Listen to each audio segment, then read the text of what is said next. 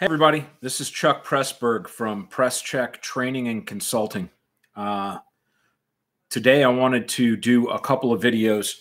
I realized I need to do this first video before I could do the second video because I'd like to talk about a lot of questions have been coming up on the internet about communications interoperability with respirators, tactical community patrol officers, things like that. First responders are being given requirements that they have to wear PPE out in public now as a result of the current pandemic. So there are pieces of equipment out there like the OpsCore Soter respirator, which are available in communication variants. So you get this mask, it's got a microphone in it, and it's got a cable coming out of the side. And the officer asked the very, legitimate question of, "Hey man, how do I get from that microphone to my radio?" That's what today is about. Not just on the Soter specifically, but the entire chain of events from ear and mouth to the RT or radio transmitter.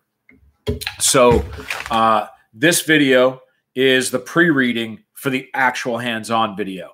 In this video, we are going to talk about various radio connectors and cable connections, sockets, ports, or whatever, so that you're educated on the vernacular and you understand, and it is going to empower you to be able to do better internet research. When you're looking at an item, click on the cart, you don't know, you're not a radio guy, to make sure that you're not buying the wrong stuff, essentially.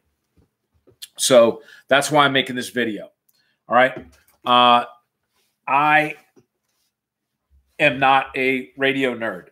Y'all are gonna watch this and be like, "Dude, you're totally a radio nerd." But no, for real, I'm not. But I absolutely need to make comms, or needed to make comms when I was still operational. So an individual that doesn't understand how the parts of the accessories of their radio work with one another is just like somebody that carries a rifle and does not understand the cycles of function so that they can diagnose systemic malfunctions with their weapon system and replace the appropriate parts to reduce their mean rounds between stoppage, excuse me. So you got to get educated. You got to understand what's going on with your communications so that you can have the right parts and cables and everything to play the Lego piece of it, and then be able to understand what those parts and pieces do. I'm not going full down in the weeds. So things you're not going to hear today. Anything about impedance, amplification of microphones, any of that. If you have a radio that's working fine and you plug it into an airplane and the whole aircrew throws their headsets off, it says, "Unplug from my radio," because you're destroying their ICS with your tactical throat mic and earpiece or whatever, that's on you. I will tell you that the thing that is happening is impedance. I do not know how to fix impedance. That's what radio nerds are for. This is 101 parts and pieces and the nomenclature and vernacular that is used in the tactical community. All right. So starting from the microphone and earpiece area, one of the most frequently used connectors to connect a microphone to a cable, if it is not internal to something like an ear cup, is going to be your Nexus 2-pin.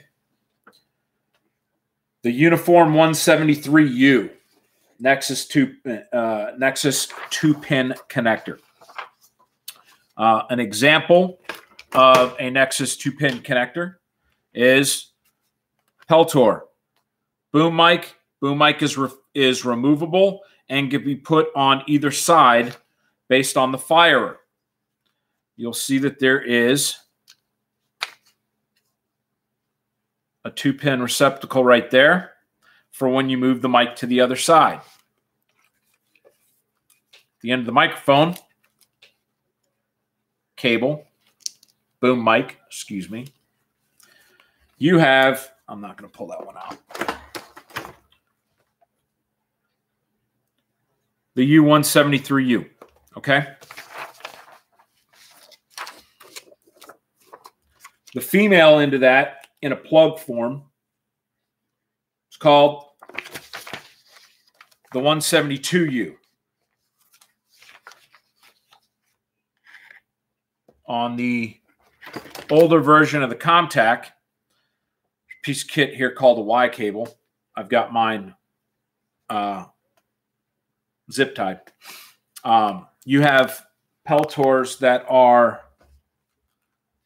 hardwired like these Dualcomm. So all of the connections are done inside for the cabling. And then you have some, the original ones, they were designed to be active hearing protection that could be communication integrated. So your Peltor ComTac ones, you know, whatever. You didn't have to get them with boom mics and pigtails if you are a flat range shooter guy or whatever. This Y cable was the piece that turned a ComTac with the addition of a boom mic, turned a ComTac into a communications headset from an active hearing headset. So you had a 2-pin 173 and a 172 receptacle plug that plugged into different things. The boom mic came into this, and this plugged into the back of the Peltor to be able to communicate with the speakers on the inside to give you information. So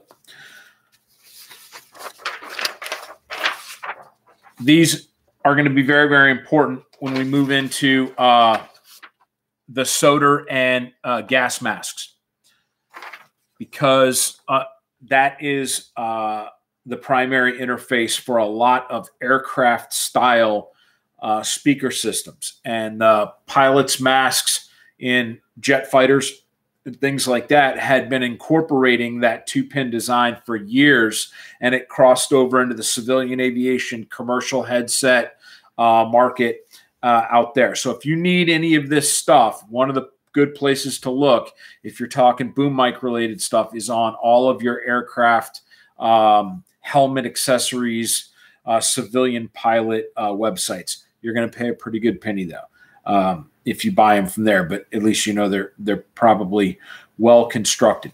Okay, moving on.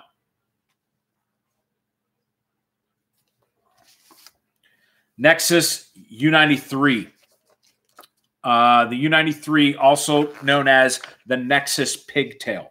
The Nexus Pigtail is a breakaway that allows you to go somewhere with your headset, throat mic, earpieces, whatever, something attached to your head, and being able to quick disconnect from a tether that is either attached to an aircraft or attached to a radio push-to-talk, something of that nature. So the magic of the U93 was the quick in, quick out. Probably the most prolific quick disconnect used in tactical radio communications today. We'll talk about some of the strengths and weaknesses of it in the other video. All right, going with the U93, we have 2 female ends, and now there's other people that are manufacturing different styles. But the first one is your U92. Your U92 is used on your MSA, Sorden, Peltor brand. You know, there's a bunch of different individuals that are a bunch of different companies that use variants of the U92. And then you've got U94. U94 is probably the most visually recognizable for you guys because these are pretty inexpensive, and this is like push to talk for the poors right here. People that have purpose-built ruggedized, shielded, potentially water-resistant systems will normally use a variant of the U92 on a lead to a purpose-built junction box. All of your smart PTTs, things like that, they're all going to do that. When you buy a U94, all you need is a down lead cable and a connector into the radio, and you're off to the races. So these can be manufactured extremely easy and home shop built. Okay, so you'll see a lot of these in the milsim market because they can get these hook military style headsets to them, and then craft or fashion a down lead to a plug that interfaces with a civilian radio. So they get a military PTT, a military communications set, and then it goes into a military radio pouch, and then the civilian radio is hidden or concealed in there to give them the aesthetic. So where is a copy of U92? Here's one right here. All right, so that's the U92 plug. I don't think I have a U94 clicky thing anywhere. Those things kind of let me down in combat one too many times, and I quit carrying U94s if I could get away with it.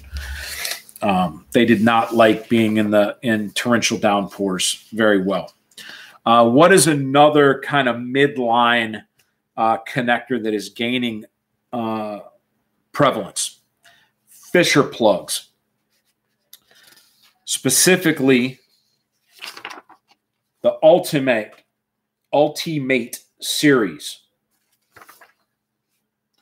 The Ultimate 7 is the most prolific that I have seen.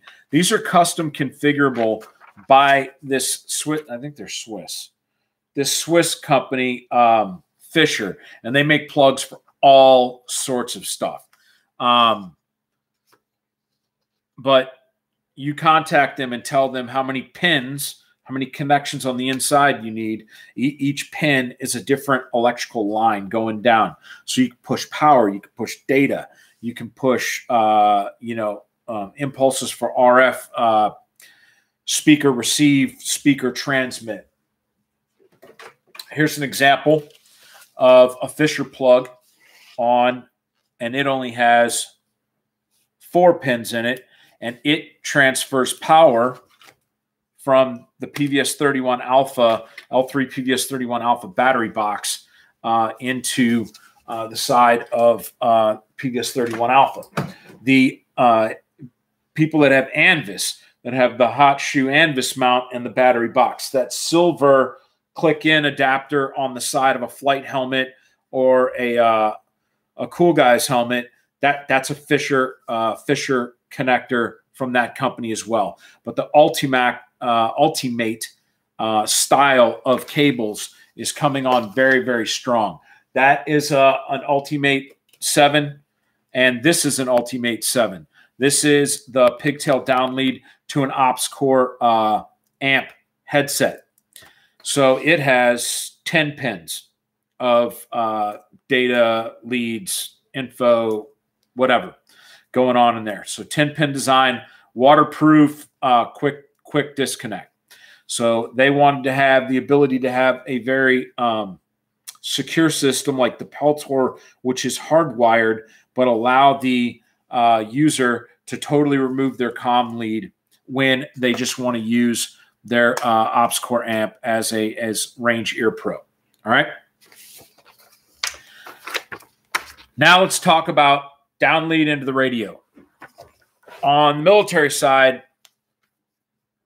ground, and some of the air stuff, U299, and you'll see I have here family. You will see U238, U328, U2, there's a bunch of different ones. The thing that you need to know is that all of this stuff will all hook to one another, but they might not all be wired to hook to one another. This is known as NATO 6 pin. You'll see in this drawing and this drawing, this is the female that goes to the communications lead. This is the male that is normally located on top of your radio. They're called NATO 6 pin, but you also have these here. And on a lot of military radios, the center pin, when that plug is configured to go into a military radio, it will be dead. So it'll be a 6-pin connector with one of the pins, and it might not actually be the center one, but usually it is, it'll be dead.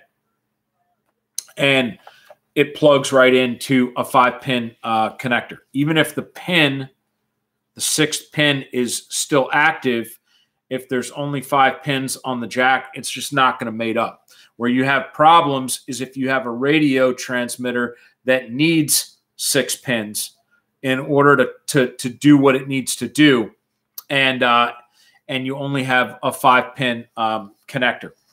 So it's kind of simple, and for like just push to talk, transmit, receive, it is kind of simple. But when you start talking about passing data, passing power, now you have to be smarter about what's going on and do the research. Don't just see a stub like that on top of a thumbnail on the internet and be like, oh yeah, my thing can interface with that or whatever. You've got to ask the question. Before you spend any money on a push-to-talk or tactical system, you need to call the people that are going to custom build it for you and tell them exactly what you want to plug it into, and they'll know. There are pin diagrams that show what each one of these connectors do, each one of these hot shoes do, and they're on the internet. You can go look for them. But so you're here's a 6-pin on a Raycal brand 148 emitter lapel mic. So there you go. I'm trying to keep this video short. The gear show and tell is more for the next video. All right. So when we say 6-pin military, that's the radios that we're looking at plugging into. Converting or using your tactical stuff for commercial, MilSim, ham HT, FRS, that's where you start to see this as more of an industry standard. All right, Kenwood 2-pin. The reason why I'm bringing it up is because, and this is the problem with just saying 2-pin, 2-pin, 2-pin, 2-pin. I had cops ask me specifically about the Ops Corps Soder's communications cable. Hey man, will that plug right into the FRS or handy talkie no, no, it will not. 2-pin Nexus, 2-pin Kenwood. Kenwood 2-pin is a standardization of the spacing between the two plugs so that you have commonality across radios. These are not proprietary. That's an audio jack and a mic jack, 2.5 and 3.5 millimeter. Kenwood, because when a bunch of these handhelds and stuff started coming out, companies were doing whatever they wanted to do, and you were getting pin crash into the side of the radio because they were too close or too far apart or whatever. And the Kenwood 2-plug kind of standardized that commercial side. So just wanted to throw out a shout out to the 2-pin. So for a bunch of y'all, 2-pin on the down termination side is where you're going to want to be living. All right. That 2-pin connector works in, obviously, my Kenwood 2-pin connector works in my Kenwood HT. It also works in my FinGang 5 watts of coronavirus radio. So there you go. All right. Last one we're going to talk about before we cut this is 10-pin Tempest. 10-pin Tempest competed with 6-pin NATO for elements that needed a dive capability. The way the 10-pin Tempest connects, creates a waterproof seal, whatever, and allows you to dive your stuff. Tempest uses a thread on to compress down an O-ring and lock up that connection. So it is not quick detach. It is there's nothing easy about getting Tempest quickly on and off in a breakaway style. So when you look at older maritime or swimmers headsets, they normally had your comms and then a line to a PTT, but there was no breakaway there, and then a line to the radio, and there was no breakaway there.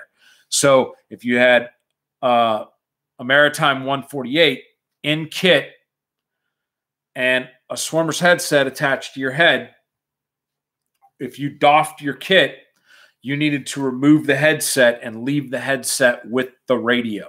And that's why you'll see some of the early GWAT footage. You'll see the mesh, what we call the Secret, or the Davies Urban headset. You would see the Maritime version of that, and with the green netting that went over the head and the black strap.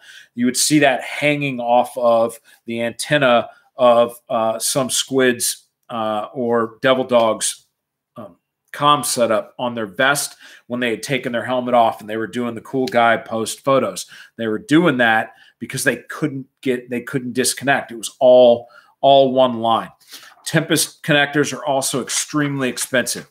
They're over $200. So any PTT system that you buy with a 10-pin is going to be more expensive because you're just paying for connectors that are much, much more expensive. So anyway, I'm going to talk through different headsets, talk through the plug-in procedures, talk through all of that, a lot more hands-on show and tell in another video. But I wanted to get this one out there so that you guys could start listening, because I'm going to start using 2-pin this, the whatever in these new videos. And I've given you guys blow-ups and nomenclature so you can stop this video, write it down, and then go do your own internet research to find out what connectors are right for you and your system based on the hardware that you have. Guys, this is Chuck from Press Check Training and Consulting. Thanks for stopping by. If you're a first-time listener, whatever, click on the like, subscribe, whatever people are supposed to say on stupid-ass YouTube. I'll talk to you guys later. See you in another video. All right?